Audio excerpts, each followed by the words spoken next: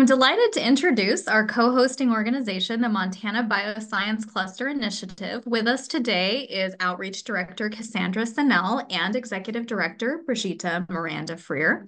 Today's virtual event will offer insights and strategies based on the Montana Bioscience Cluster Initiative's half-decade of helping leaders across Montana navigate evolving workforce needs. At the end of this session, we will unveil a brand new resource guide related to Montana's bioscience industry, so stay tuned for more. And I'm now pleased to introduce our moderator, Nicole Rush, Deputy Director of the Missoula Economic Partnership and a bioscience workforce specialist.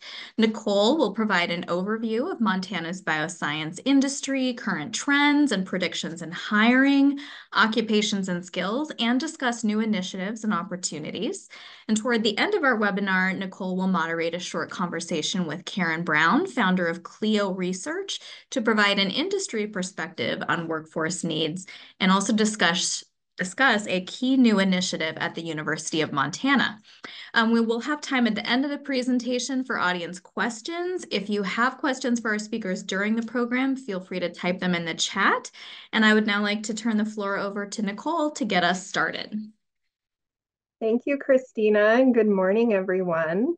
Thank you for being here today. And and on behalf of the Montana Bioscience Cluster Initiative, I want to thank Christina and her team at the High Tech Alliance for hosting this webinar and for your partnership over the last few years, for all the work that you do to advance the high-tech sector in Montana. I'm going to pause a moment just to share my slides. Hopefully everybody can see those. Okay.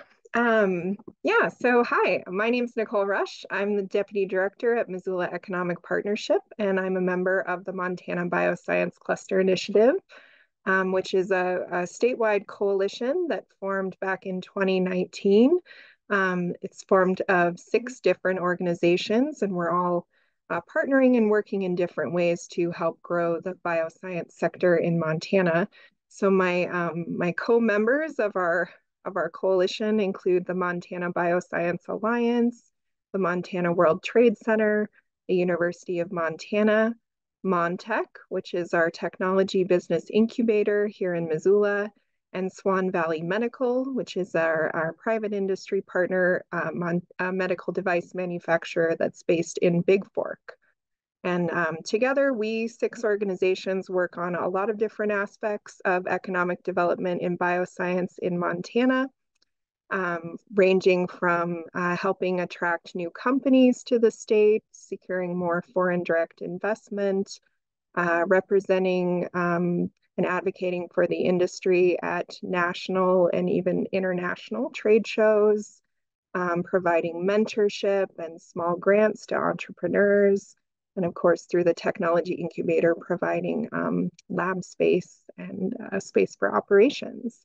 So, the other aspect of the cluster initiative is that we've been working since 2019.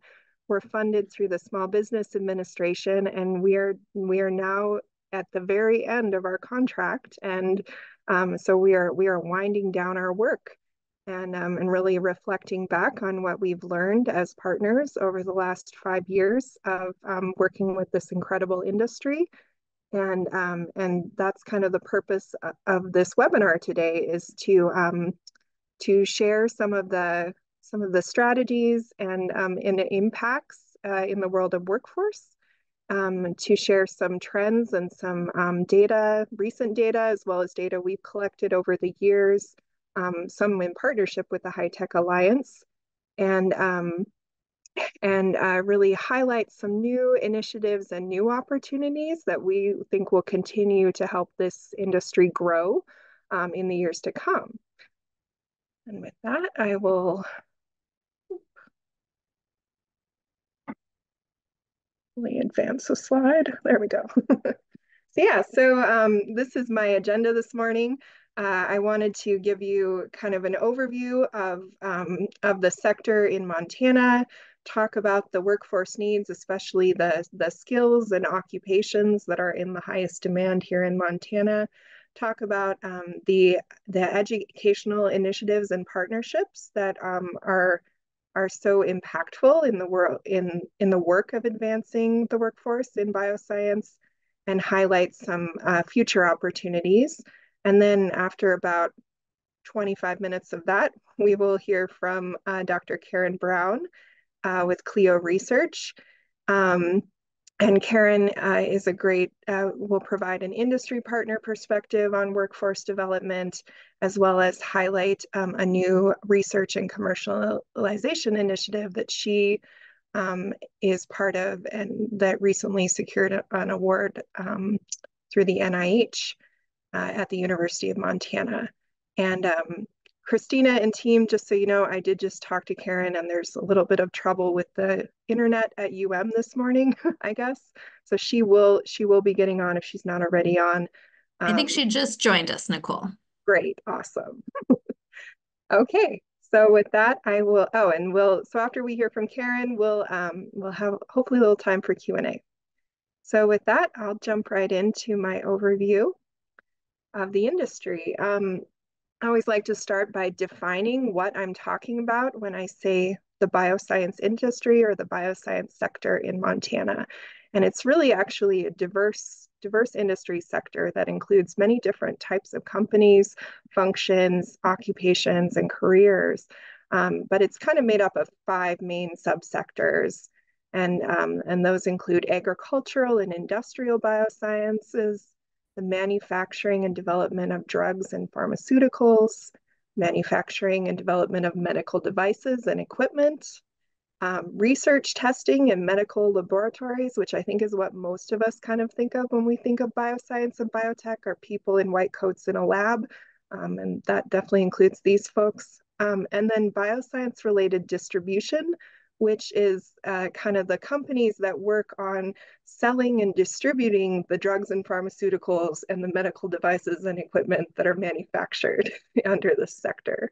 So there's a lot of diversity here, and that creates a lot of diversity in the workforce and in the occupations that people can enter into in this industry. So that's the what I mean when I say bioscience, and this is the where.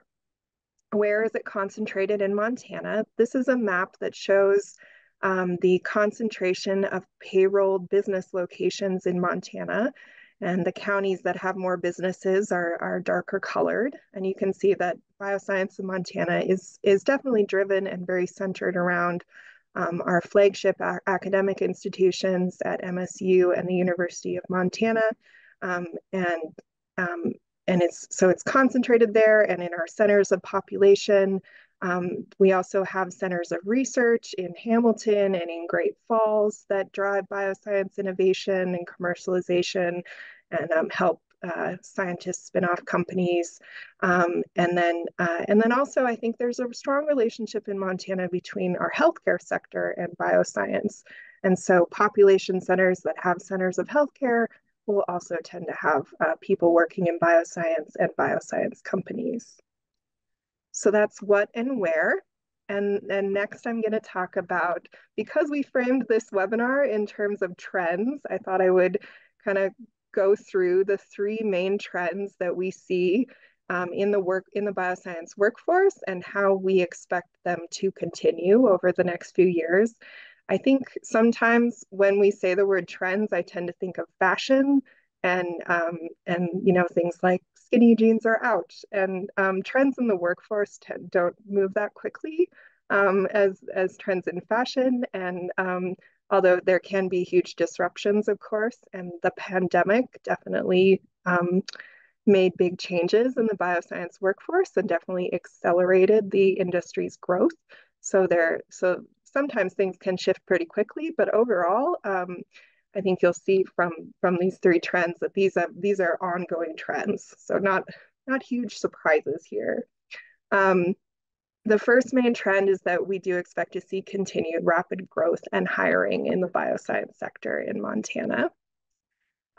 This is a chart from a report that we commissioned from the Bureau of Business and Economic Research at the University of Montana.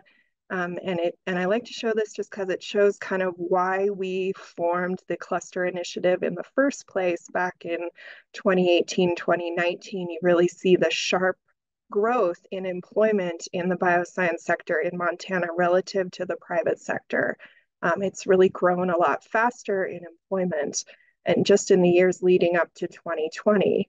And that trend has continued in the past few years, and we expect it to continue to grow a lot.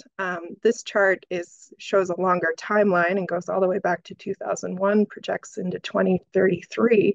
But really, we're kind of looking at the past 5 years here, and you can really see the big growth in the industry in Montana. We've grown employment about 21% in bioscience since 2018. I also want to point out that this is still a small industry in Montana. It has a small number of employees relative to some of our other bigger industries. My economic development folks on the call will know, but it has huge potential, both in terms of fast growth and in terms of high wages. In terms of employment, just to break it down, this chart, this is again from our 2022 report with BBER. This just shows the employment in the different types of subsectors in bioscience.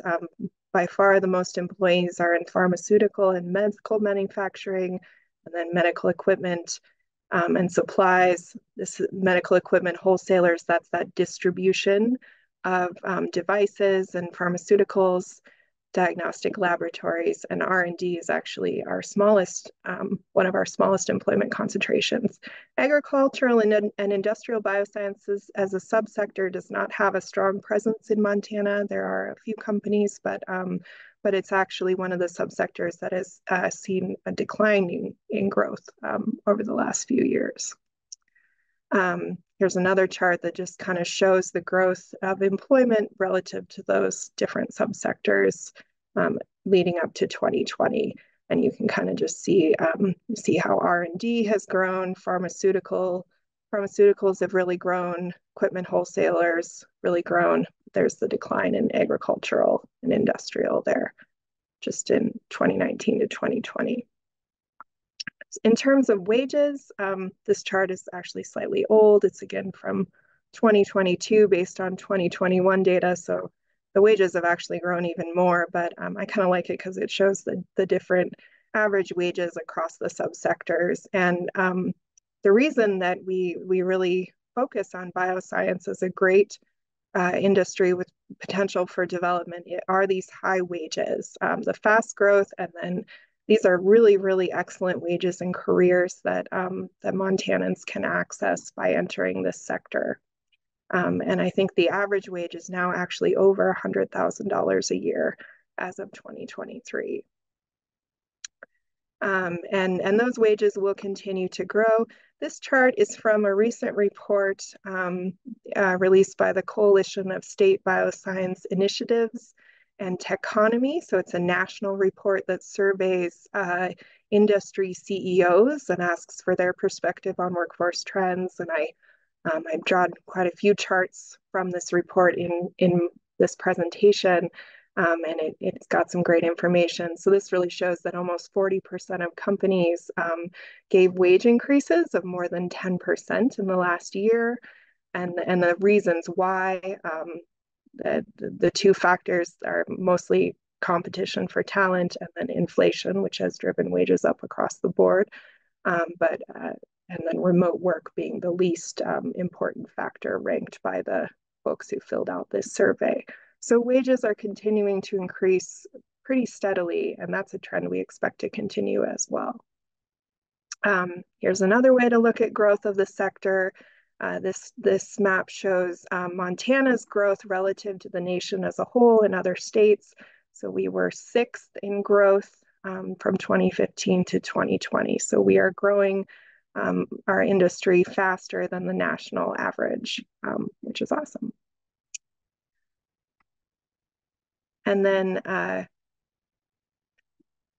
finally, this is another chart that just shows the employment growth trends relative to the private sector just in the last couple of years. So the industry as a whole is growing much faster than the private sector, another trend we expect to continue.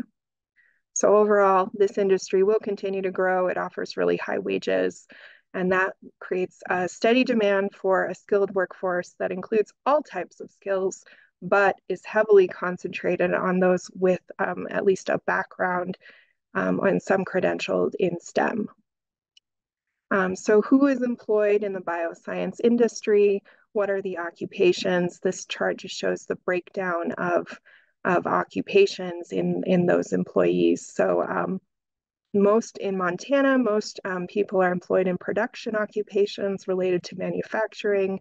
Scientists and science-related occupations take second place.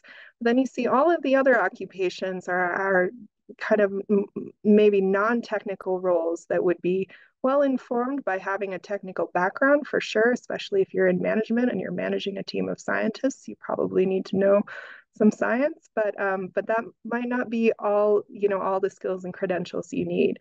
There's certainly a need for office and administrative support teams, and then sales is also a huge need for this sector. And then finally, some folks are employed at bioscience firms who have architecture and engineering, or just a whole other completely different set of skills. So there's a wide variety of occupations in bioscience, and people can enter into the industry with a lot of different types of credentials. So what kind of jobs are bioscience companies in Montana looking for, or what kind of skills are they posting for? This chart shows just the skills that are in job ads that are scraped off the internet just in the last year. So you can kind of see even just in the last year or so, the rise of different emphasis on certain types of skills. Of course, office equipment will be a skill for in every job posting because every job requires a computer these days, along with medical records and such. But let's see the big emphasis on pharmaceuticals, on the need for skills in running clinical trials, project management, and then notice nursing, healthcare, related skills. There's a lot of crossover between healthcare and bioscience, of course, especially in the world of medical device development and manufacturing. So that's the job postings. We've also surveyed the industry to ask what skills they most want. This is from our 2022 survey that completed with BBR and in partnership with the High Tech Alliance. We didn't get a great response to this survey, so it's not a very, very robust survey, but I do think it is reflective of the skills that people in the industry most tell me that they want. Lab skills really come out on top, along with kind of basic biology or genetics, medical knowledge, science and math, of course, and then going on down into more more of what we might call soft or employability skills like work ethic and writing or editing, which all employers tend to say that they want. And I wanted to show that just to kind of emphasize that this is an industry where STEM is, of course, heavily emphasized and valued. And I think that holds true even for the positions in bioscience. Even if they don't require a 4-year degree, they still want to see a strong background and interest and study of science, of course. And this chart just kind of shows that relative to other industries, how much more heavily weighted that is in the bioscience sector. Third trend, bioscience, I think possibly more than almost any other industry in Montana, is so driven by academic and industry partnerships. And in Montana, especially, many of our fastest growing bioscience companies, such as Inimmune, for example, come from that research and academic place and have those strong partnerships within our university system. And many employees, wear both hats of being a researcher and a researcher in the industry as well. So that's the third trend that we'll continue to see, is that there's this continued emphasis and importance on the partnership between education and the industry. And that's at the 4-year level, but it goes all the way down into K-12. And this is where I shift gears and talk a little bit about the two kind of workforce initiatives that we at the Bioscience Cluster Initiative see as the most important areas for investment when it comes to workforce development in the state of Montana. And both of these initiatives relate more to steering students toward growing their skills in STEM at the high school or even before high school level, as well as raising awareness about the potential for taking a job in this industry early on in their schooling. So before they ever get to college, students should know about the potential to have a great career in this industry. So one credential that we'd really love to see more widely adopted in Montana, although it is already in use, is the Biotechnician Assistant Credentialing Exam, or BASE. This is a national industry recognized exam that has pretty quickly spread across the nation and is becoming more and more widely adopted and in use in many, many states. And you can see from the map, it started out of the University of Southern Florida and their an organization there called Biotility that developed the exam and advocates for its use industry-wide. And so you see that, many states have adopted BASE as an educational credential. It can be offered in high school or at the 2-year college level, and it prepares workers with kind of all the basic skills they need to start work in a lab, at an entry-level position. I won't read this slide, but you can kind of see some of the skills that are taught in the practical and the knowledge exam and why they're so relevant to the industry. Shout out here to Flathead Valley Community College, and I know some folks from there are on this call today. FVCC has implemented the BASE and seen some great success with their students, having them take the exam. In Missoula, we're definitely teaching in schools to the skills, preparing students to be able to take the BASE, even though it's not like widely offered. And I think Bitterroot College is also working on using and teaching to the BASE. So the BASE is an important credential that I think we as a cluster initiative would like to see spread and taught and taken more widely across the whole state to prepare more entry-level workers for careers. The second aspect of workforce development work that can be hugely impactful is just making sure that students are aware of all the career opportunities available to them in bioscience and healthcare. And so that's been a part of our work as a cluster initiative, is to hold events for students. So this shows one that's been going on in Billings that has been planned through the MSUB and the Bioscience Alliance for the last few years. I want to say the last 3 or 4 years, possibly. It's a full 1-day summit of high school students where they can learn about career opportunities in healthcare, which of course has a lot of crossover with bioscience, and they do emphasize life science careers in general. In Missoula, we have a similar program, but we don't do it in 1 day. We divide it into a series of lectures for high school students where they go and hear from different professionals in healthcare and biotech, and they get extra credit if they attend, and pizza. So that kind of career pathway of work at the K-12 level is so important, and those kind of initiatives are hugely valuable, and we would really like to see them carried forward. I know that in my work at Missoula Economic Partnership, we'll continue to organize and support these type of events and activities. And then finally, when it comes to seeing the work carried forward, as we look at, kind of ending our contract with the SBA and kind of who's going to take on different aspects of cluster work and also new initiatives that will, and then maybe they're not fully 100% centered in the bioscience sector, but they will have an impact in advancing STEM fields in Montana overall. And so I wanted to highlight some of them before we chat with Karen here. And one of those is a new cluster initiative, relatively new. It started about a year and a half ago, and it's based in Spokane, Washington, called the Evergreen Bioscience Innovation Cluster.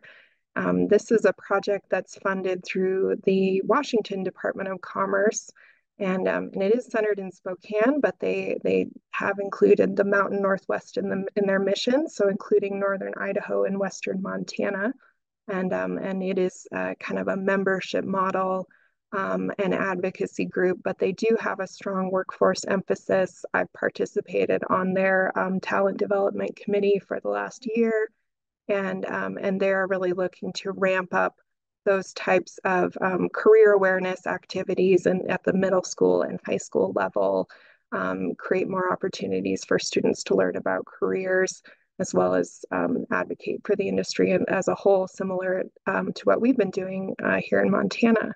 So that's an organization to watch and take advantage of their work. The other kind of new opportunities I wanted to discuss were just the incredible tranche of federal funding that is currently being deployed, driving economic development in different science and technology related fields. One of those is the National Science Foundation Engines Award, which is currently implementing. That centers around advancing economic activities and development and new technologies in forestry mainly, but forestry is definitely adjacent to bioscience, certainly, and it's a discipline of life science in and of itself, and can be. So that type of activity is something to watch in the future. The other big program that I'm super excited about right now is our designation in Western Montana of the Headwaters Tech Hub, which is focused on creating a globally competitive photonics industry in Montana. That project will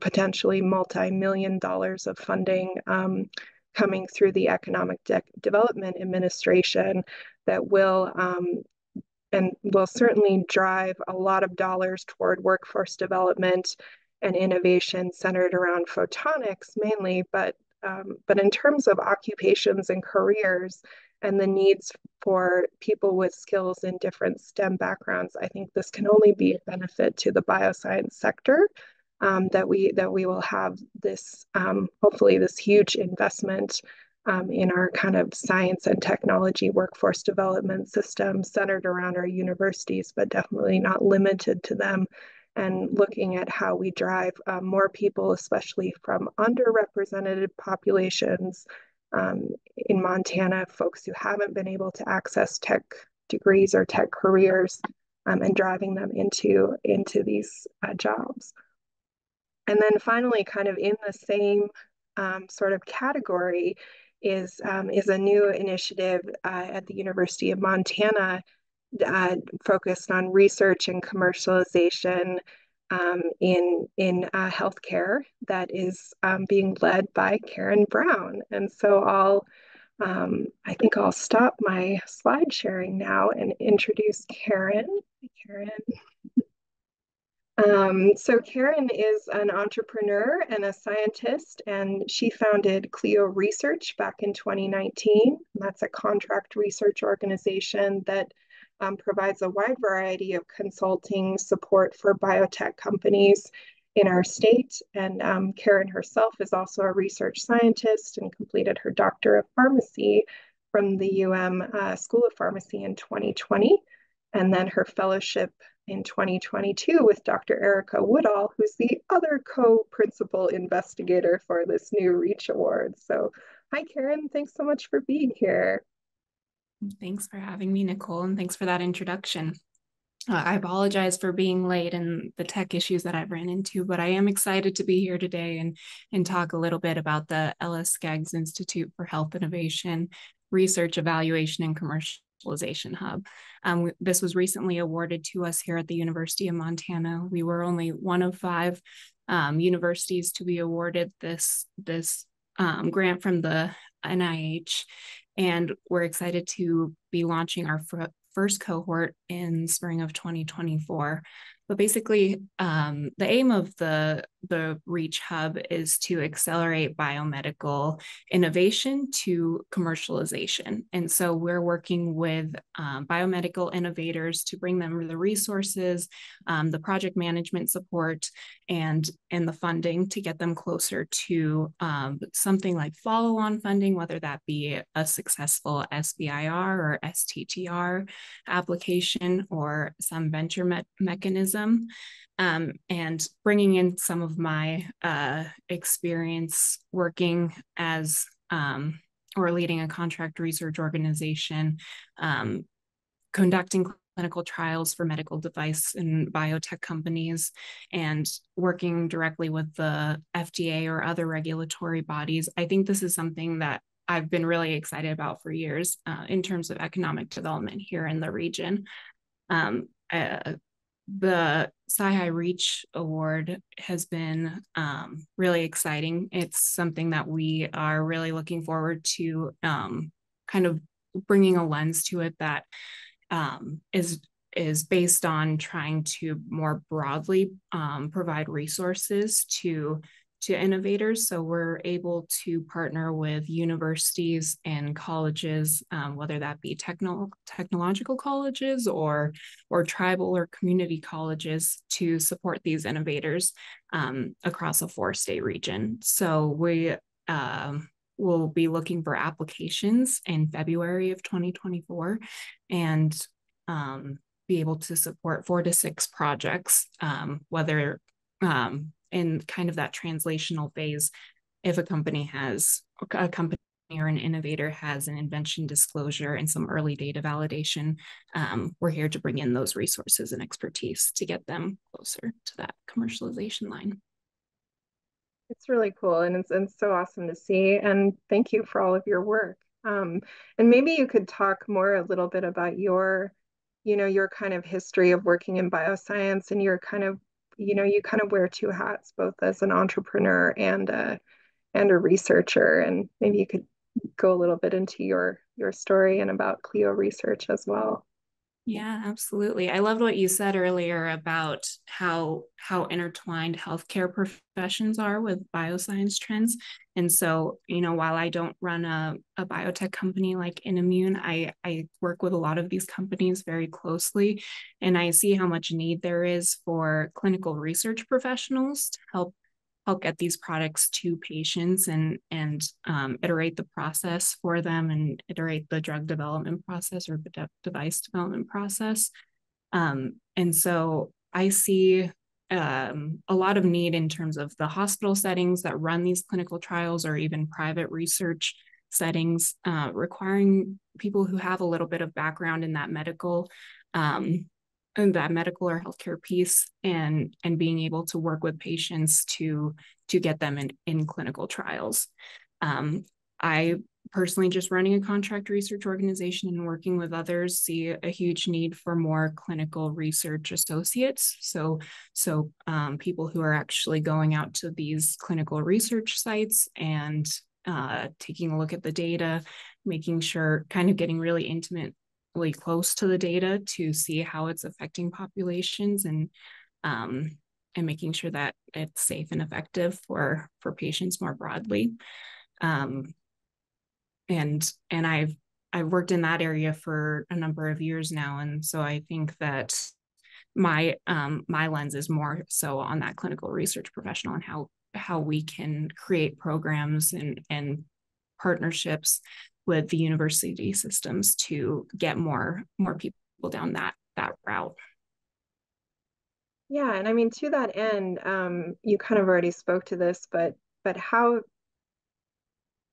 how does this intersect with talent and development, and kind of like thinking about it, holistically from even looking at, like the K-12 system, what sort of skills and credentials do you think are most in demand and should be emphasized in Montana in the years to come, given all of your experience? I think that a lot of the skills that come down to kind of success in the clinical research professional are more of those soft skills.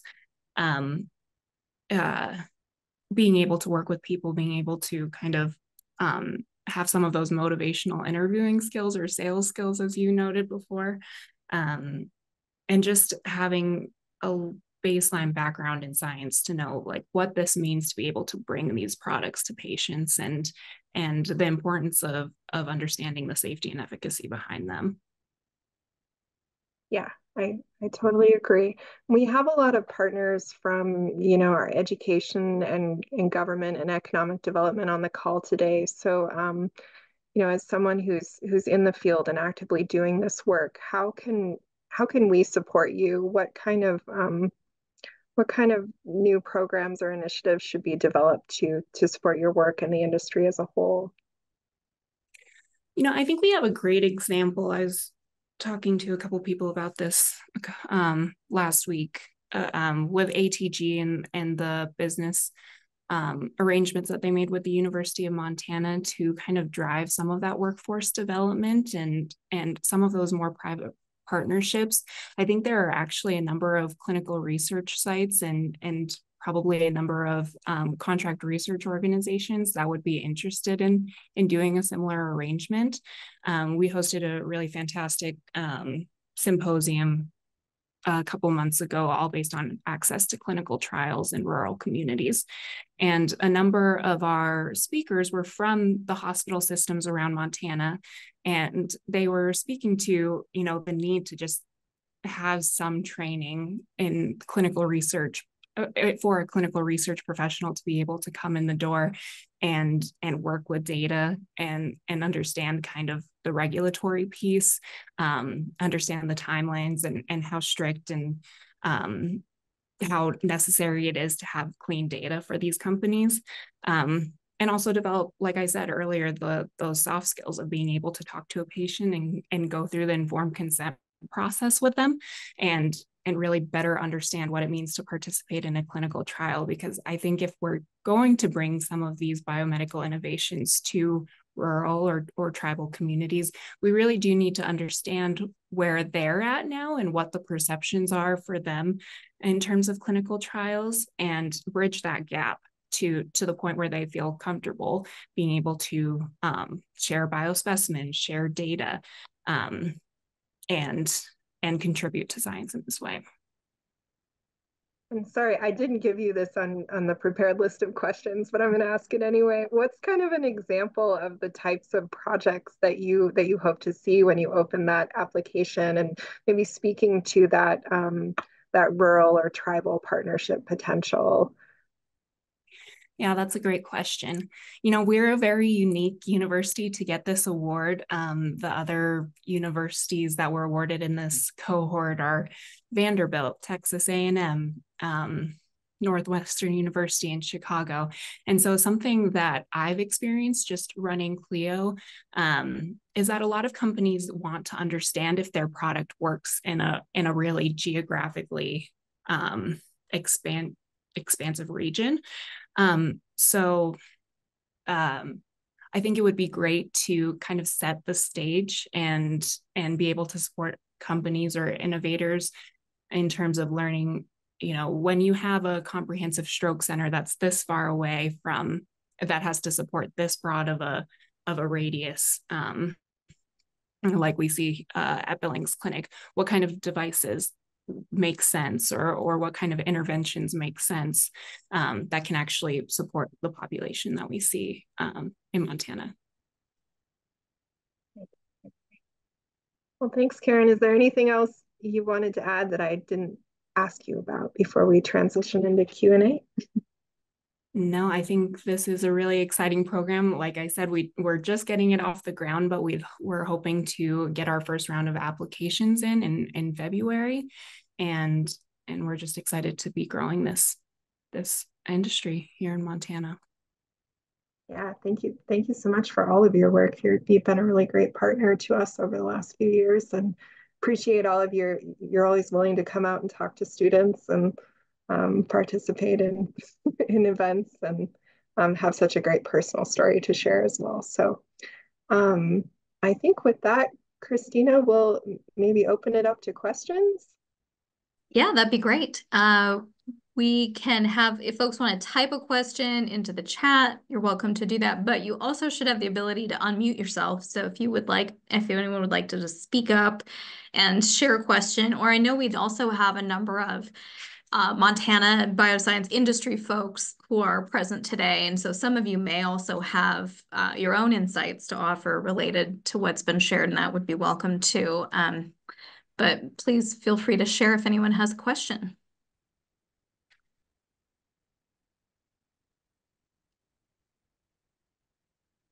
So chime in. I'm always one with tons of questions, so I have some I would like to ask as well.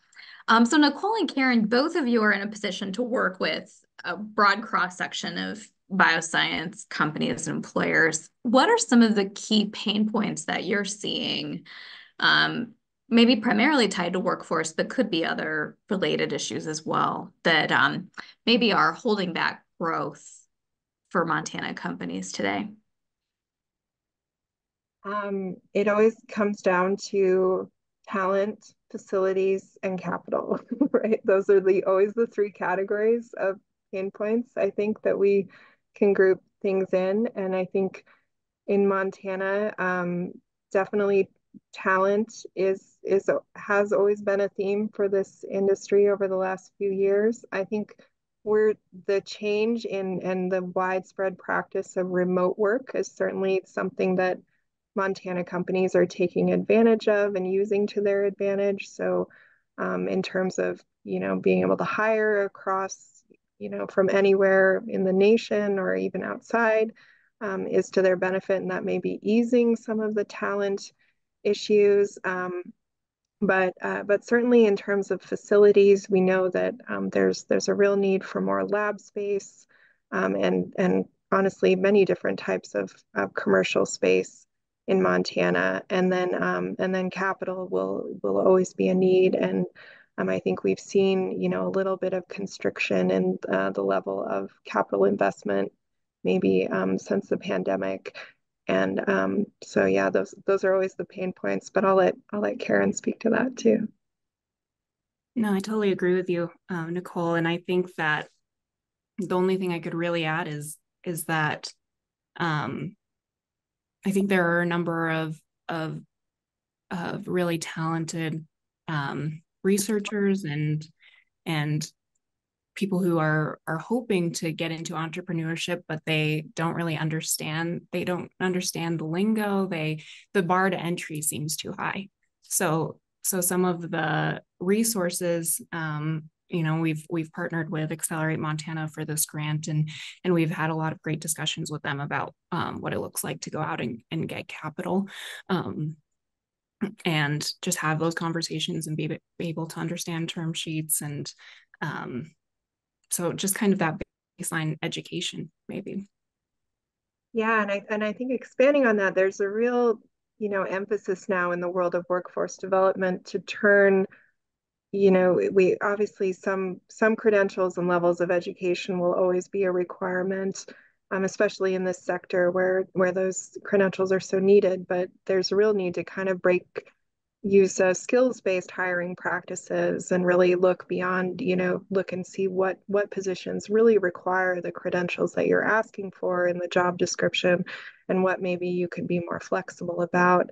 And really turn the emphasis toward the skills you want a candidate to have, rather than maybe the experience or the degrees that you want them to apply with. And this is something that is kind of a nationwide shift in hiring practices that I think we will see more commonly in Montana going forward as the talent crunch demographically continues to affect us. I'll pause if anyone else has a question. I will jump in. I guess it's more of a comment than a question. This is Lisa Wallace. I'm Director of Career Services at Rocky Mountain College in Billings. And one thing that I've been paying a lot of attention to in the past couple of years in my part of the industry, my process of helping our students find employment is the concept of those skills that you guys keep talking about, and it's been mentioned several times, the soft skills. And what I've seen over my career is this disconnect in what employers say they want and what we colleges say we're doing for our students. And really what it comes down to, I think, is that we really are doing the same thing, but we're calling it different things. A business might say, we want someone with critical thinking skills, and they have something in mind when they say that. We colleges say, oh, we're producing people with critical thinking skills, but we have something different in mind as we say that we're developing that. And so there needs to be some commonality in what phrases we're all using. So an organization that has been trying to bridge that gap is NACE, the National Association of Colleges and Employers. For over 15 years, I think they've been developing what they call career readiness skills. They just launched a new version and they keep doing research. It's very well founded. And because they are an association of both colleges and employers, they're working with both sides to develop, here's what we mean when we say critical thinking, or here's what we mean when we talk about communication skills and all the nuances that belong to all of those things. So I would encourage any organization that is able to much of their research is very publicly available on their website, and or an organization could join NACE to help further those causes, because I see our students not understanding what they're prepared for, because they don't see, they've been for 4 years studying lab science techniques, but then they're not necessarily seeing what they think they can do reflected in job postings, and they're not sure what they're eligible for. And it shouldn't be that hard, but it has been over the years. Any insights or thoughts on that? And I'm dealing primarily with undergrad. We don't have any science at the graduate level here at Rocky that I work with, but any insights, any thoughts from you or from the rest of the group? Not a whole lot of insights, but a lot of agreement. And as someone who's, kind of watched the evolution of what we call the different skills, or even how the specific terms we use has changed since I've started doing this work about 7 years ago. And so it's great to see national level organizations trying to bring some level of consensus around terminology. And I think there's just always going to be a lot of because it's such a diverse industry, because Montana tends to always be kind of catching up in some ways when it comes to these nationwide trends in the workforce. I think we're kind of always going to be dealing with this issue where trying to help candidates effectively communicate their value to a potential employer. But I do think that we're starting to see more consistency a little bit, and more agreement, at least that those career readiness skills are just as valuable and important in many ways as I don't know if you would call it the hard skills, the more technical skills, I should say.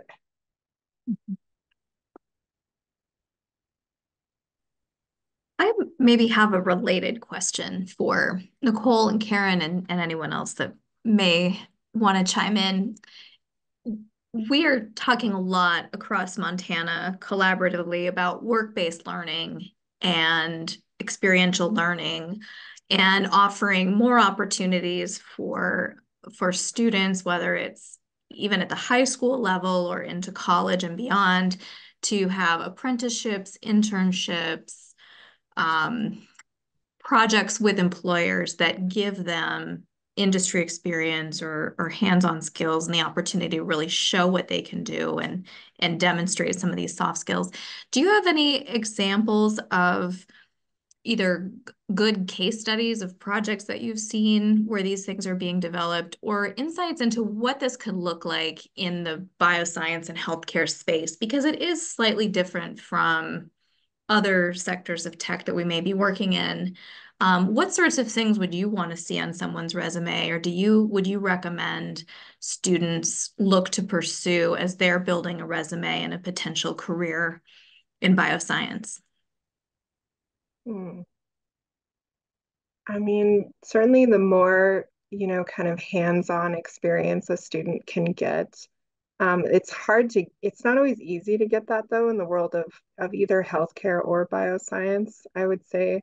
And this is an area where our ability to offer this to students, I think, was really impacted by the pandemic, just because I know in Missoula, I'm on our health science advisory board for one of our high schools, and during the pandemic, we were not able to offer any kind of, activities for students. The best teachers tell me the best ones are when students actually get out and get to like put their skills into practice, like whether it's like, they can watch, a cadaver being they can actually watch a specific process or procedure and even get to try it themselves, even if it's just like trying to inject an orange or something, or watch someone dissect a heart or a pig heart. Those are kind of those tend to be the most the best potential learning opportunities for students, and give them kind of also insights into what it's like to work in the field. Maybe Karen, you have something to add here because this is more.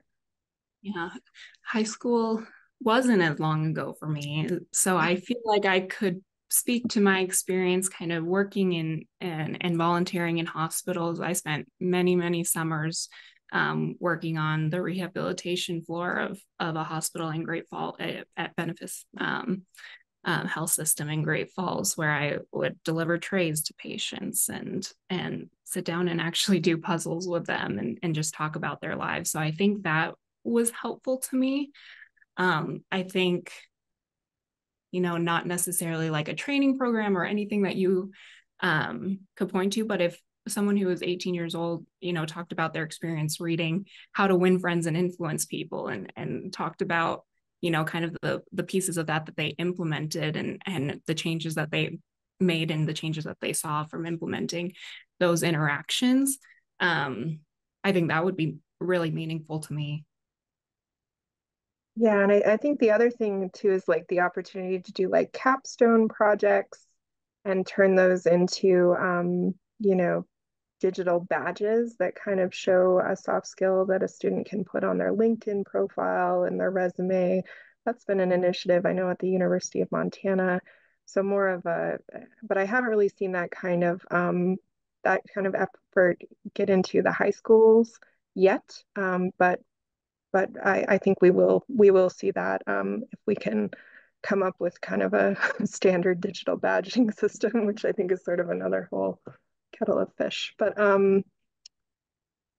certainly those kind of projects, giving students the opportunity to do a hands-on project, turn in a body of work, and then translate that into specific skills that they can list, I think seems to be pretty impactful. Unfortunately, it's hard to see the bandwidth to do that in the K-12 level right now with the current level of kind of career service CTE support that we currently have. There's just, at least in Missoula, which is what I know best. One strength that I have observed in our Montana University system too is that many labs at the universities involve undergraduates in research and will recruit and hire and support students during their studies in groundbreaking research. And many of our entrepreneurs who have built innovative biotech companies here got their start at UM or MSU or other colleges in Montana in those labs. And so that's also a fertile ground of experience and something that's very related. Are there any final questions from our audience for our panelists or observations for each other?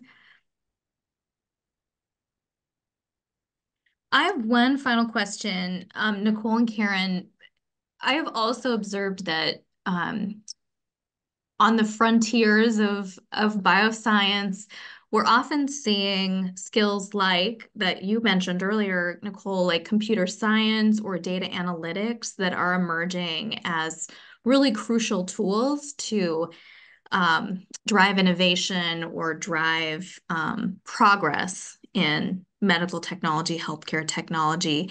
Can you speak to those skills or any other skills that you see as emerging and important, where a student who maybe has interests in both worlds of, some of these technology or analytic skills and healthcare might be able to merge them fruitfully in a future opportunity?